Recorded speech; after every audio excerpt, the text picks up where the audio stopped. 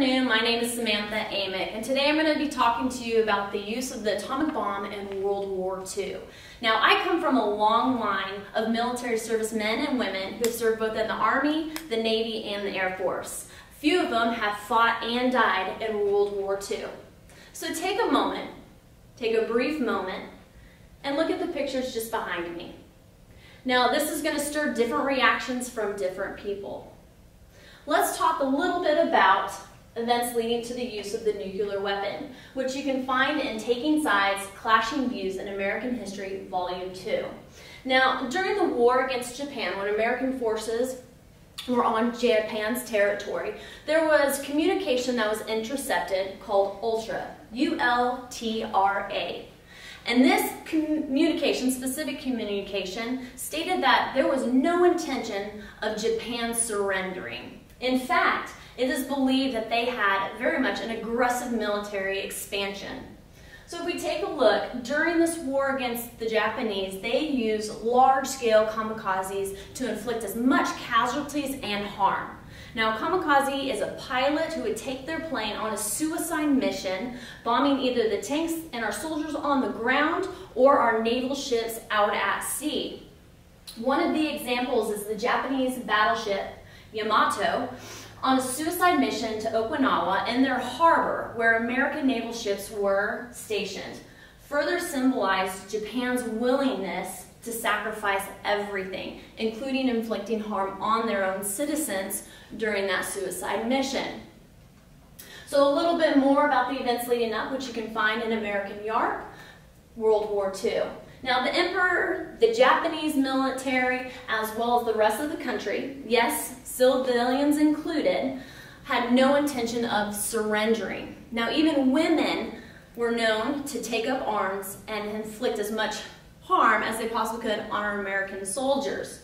Now, surrendering is not part of the Japanese discipline. It is well known in the battlefield if a Japanese officer had a sword, instead of being captured as a prisoner of war, they would call what's called a hara-kiri and commit suicide by their own sword. This was also well known in World War II when American forces and allies were fighting against Japan on the islands and in the country.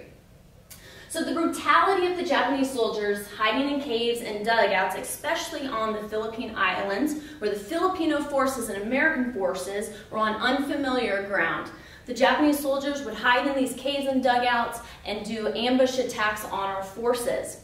Now, if they did capture any American soldiers, one in particular, which is called the Bataan Death March, was a march of over 80 miles that our soldiers were forced to do with a lack of food, water, and rest. The Japanese soldiers were also forcing those soldiers on the march to carry those that had passed away due to the circumstances, as well as those soldiers that were exhausted. Now, taking a look at these photos here is an example of a kamikaze in a plane coming down on our naval ships, and American soldiers right here. So let's discuss the crucial use of the atomic bomb in World War II and why it was important that we did so. So, rethinking the bomb, think on KERA, Robert James Maddox mentions that President Truman, in his memoirs, claimed that using the atomic bombs prevented invasion on that what would have cost 500,000 American lives and about 40,000 American lives on the islands that were being invaded. Now, 2 bombs were detonated. Each bomb is equivalent to about 15 to 20,000 TNT. One bomb was detonated in the industrial center of Hiroshima, and the other one was detonated at Nagasaki, a major military port. Now, this was really important because this established the United States as a power. They had this technology. Other countries were not far behind us. In fact, some countries were only 6 months behind us in this technology. Germany in particular had this technology, and had they been ahead of us, would have bombed Britain as well as France. So taking a look, this helped establish us as a world power. It also helped bring Japan to surrendering against us.